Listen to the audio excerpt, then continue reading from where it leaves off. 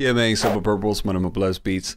Sometimes you have an old beat, you don't have the stems for it, and the snare is just out of whack. Here's a good use case for me to introduce to you how the mysterious multi-band compressor can be used to your advantage. Let us go. Alright, I got this old wooden beat right here dating about 10 years back, and you're gonna hear when the drums hit that the snare is just, it hurts, man. Ouch. So what we're gonna do about that?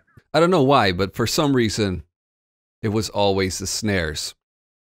Now I know this in the back of my mind, so I try not to make that mistake from the beginning, but still, sometimes you just want to pick up these old beats and maybe use them, maybe drop a few bars over them, you know what I'm saying? So one thing we could do is just drop normal EQ on there and find our culprit.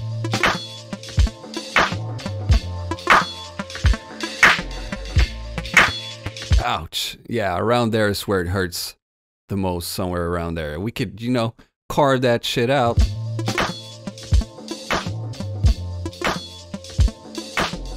But we're also sacrificing a lot of the frequencies in there that we might want to keep. So we're going to use a multi-band compressor for it instead. You could use any multi-band compressor.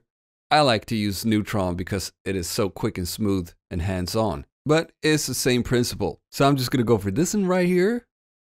The compressor is all we need. Now by default, we'll compress the whole damn thing. But what I love about this, about Neutron and some other multi-band compressors, is that you can select your range like this.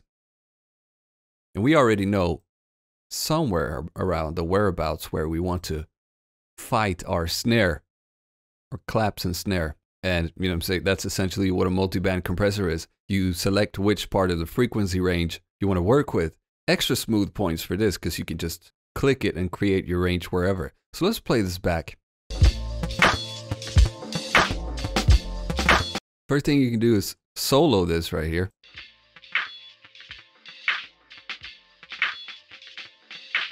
That way it's easier to zone in on the frequencies that hurt your beloved eardrums.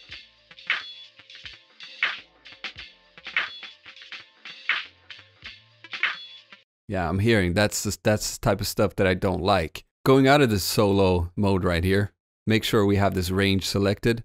You got to observe this threshold because if it doesn't hit the threshold, the compressor is not really working at all. And we can see these nasty peaks right here. That's the knives going into our eardrums. So let's pull this threshold down.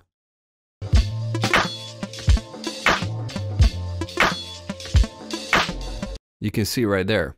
I think we can keep a subtle ratio, but I wanted to act on it rather quickly, so very low attack. Use this makeup gain right here to lower the volume a little bit. Maybe, and you can use this for reference, but I say maybe we want to chop off like maybe 4 or 5 decibel right there.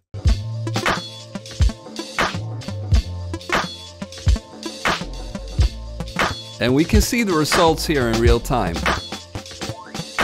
Effectively, we're just lowering that disgusting clap and snare that is trying to do harm to our family. And it's as simple as that. Really, it's as simple as that. You can fine tune all the settings, maybe give a little knee to the stomach as well right there. But let's listen to the before and after.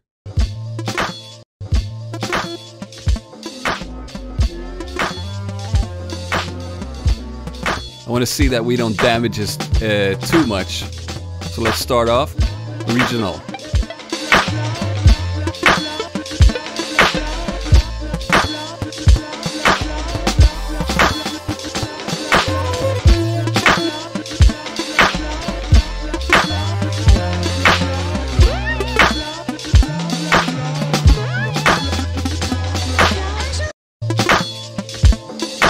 I would say it's pretty much usable right now. I mean, it's a dirty beat. It's not a pop song, and I'm not Bruce Swedien. But it's gone from horrific to pleasurable.